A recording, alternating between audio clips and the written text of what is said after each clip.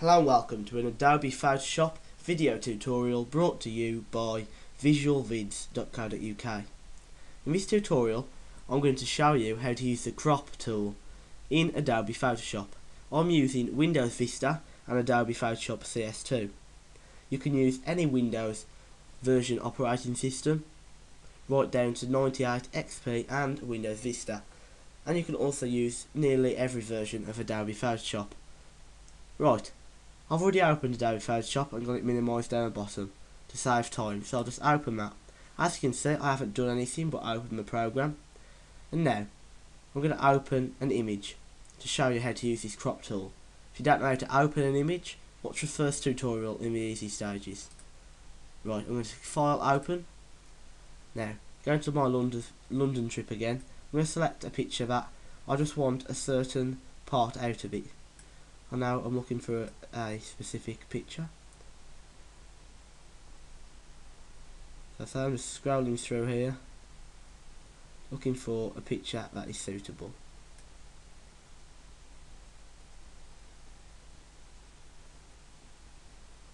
And I've found one. Right.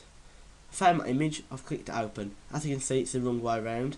I'm just going to quickly tilt that round. If you don't know how to do this, watch another tutorial and I'll show you how it's done.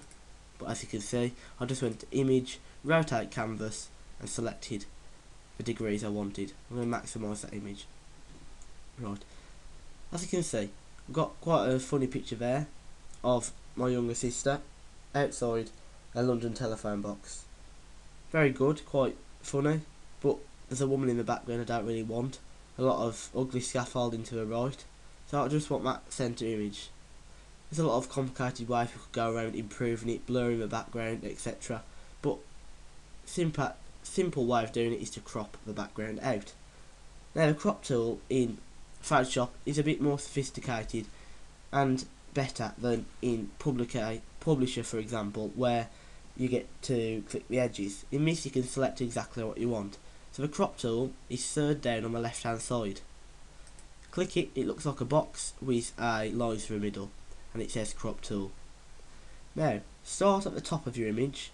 You don't have to be exact with this as you get to edit it in a minute.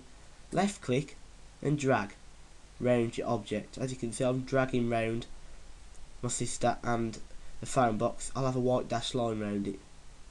Let go of the mouse and you'll then get the background shaded. This lighter area is what you want to be edited. You can drag it in a bit, as I will do, or extend it out. There you go, I'm happy with that. Click a tick at the top or click enter, and there you go. That is as easy as it is to edit and crop in Adobe Photoshop. Thank you, and join us next time.